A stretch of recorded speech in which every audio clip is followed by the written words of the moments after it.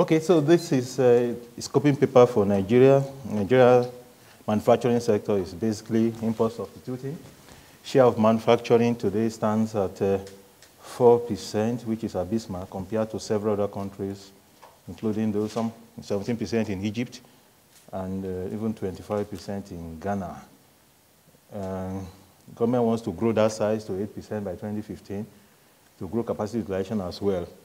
Let me just do a quick rundown of the history of industrial policy. In the 60s, it was import substituting. Government concentrated on industries, big industries, and including oil refining, dams, and thermal plants. There was a high degree of technological dependence in the 60s. The second plan tried to address these limitations, placed emphasis on upgrading local production. It is the first systematic attempt to link the industrial sector with agriculture, transport, mining, and quarrying. There were also a number of ambitious projects in the 60s, iron and steel, cement, salt, sugar, and so on. And again, this period marked the dramatic shift from public sector to private sector. The problem, there are some lingering problems, including the dearth of finance, human capital, human capabilities. This busted the indigenization policy of 1972, which was revised in 1977. The 70s, the mid-70s to 80s were the height of Nigeria's oil boom. The emphasis remained on public sector investment. There was easy access to foreign exchange. Many industries became heavily import-dependent, and this proved to be their albatross. By the early 80s, there was a global recession that led to foreign exchange scarcity, and many of those industries actually collapsed, and exposing the weakness of the import, the kind of industrial strategy that Nigeria embraced. The current structure of the industrial sector, Nigerian economy has been growing rapidly, especially in recent times, 6.2% in 2009, 7.5% in 2010, and 7.38% in 2011, which fell slightly to 6-point-something% in 2010. Agriculture, there's still the dominance of the primary sector. Manufacturing, the share of primary sector was 70% at independence. That share has slightly decreased, but still remains significant. The decrease shows a sluggish or slow transition from primary to secondary and tertiary, but this is a painfully slow transition. Manufacturing, again, like I said, is very bad in terms of share, 4%. And throughout the period since independence up to now, it has not exceeded 8%. We can have a look at that share here. Using the World Bank Industrial Census Survey, there are some statistics as far as the industrial sector is concerned. 0.7% of those farms are foreign-owned, and 3.20% are exporting. The average size of farm, large farms are in textiles, 254 for those that are 20 years and above, and again in other manufacturing, and then to a lesser degree in food sector. Constraints to farm growth in Nigeria, I mean, straight away you finger electricity outages. There's an insecurity problem in the northern part of the country. There are problems with our roads. There's a dearth of long-term finance. Crime and corruption are pervasive, and this has been hampering growth in the industrial sector.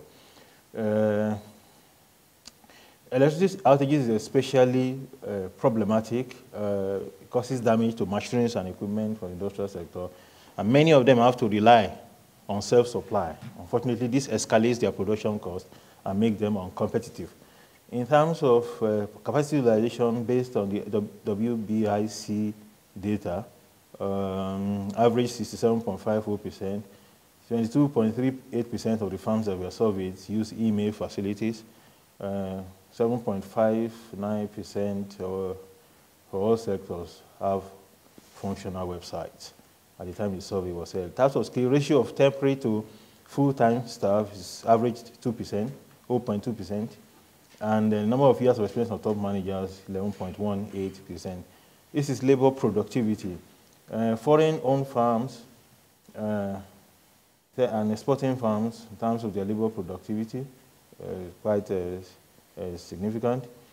For farms that are, labor productivity tends to grow with age of farms, which is striking. For farms that are 20 years and above, it's about 10,198.81%. Value added in billions of naira. For machinery and equipment sector, it's huge. Electricity sector, electrical sector is also quite colossal. Capital productivity, again, for the food sector is the highest on the log, and others is actually the highest. And for TFP has averaged around 0.29 to 0.34% across the various subsectors of manufacturing. Quickly, to emerging issues in the industrial sector as I close.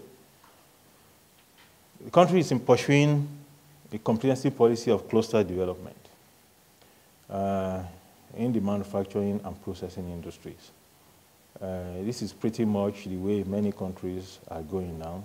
Clusters in Nigeria, as yet, had traditional clusters over several years, notably in Nnewi and Otigba.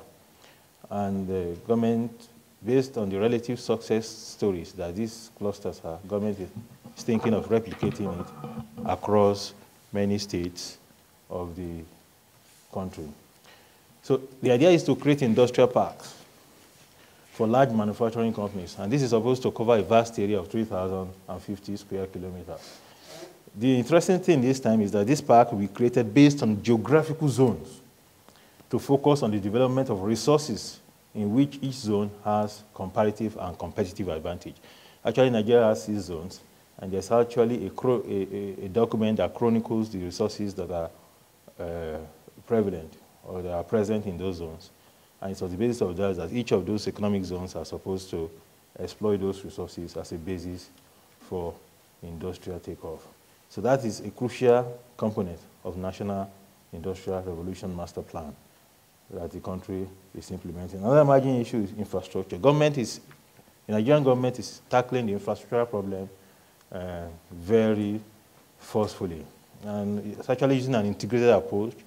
Ultimately, the idea is to have an intermodal transport network.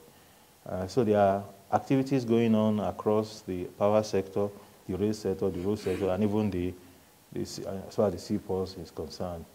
Nigeria's notorious electricity behemoth, which is the PHCN, is technically dead now because it has been unbundled into 18 distribution companies. And the government is developing hydro, thermal, solar, nuclear energy simultaneously. And the idea is to have electricity supply to rise from the present abysmal 3,443 megawatts to go up to 10,000 megawatts in 2014 and 20,000 megawatts in 2016. The rail sector has been moribund for a long, long time. And there's a lot of activity here as well. Government has been rehabilitating the various rail tracks, and building standard and narrow gauges, turning some of them into dual carriageways. And importantly, some crucial railway lines like the Lagos-Kano line, these are two industrial hubs, and the Port Harcourt-Maiduguri, because it's also a very significant industrial hub in Nigeria, have resumed personal service and haulage of goods. The road sector, there's also a lot of things that are going on in that sector as well. Government has been turning many roads into dual carriageways. And indeed, according to the minister, about 120 billion was spent in the last 2 years rehabilitating roads and so on. So there are a lot of things going on by way of building infrastructure with the intent to ensure that this critical gap or deficiency that has stalled or slowed down industrial takeoff, that is addressed comprehensively and systematically. So that is the paper. I want to thank you.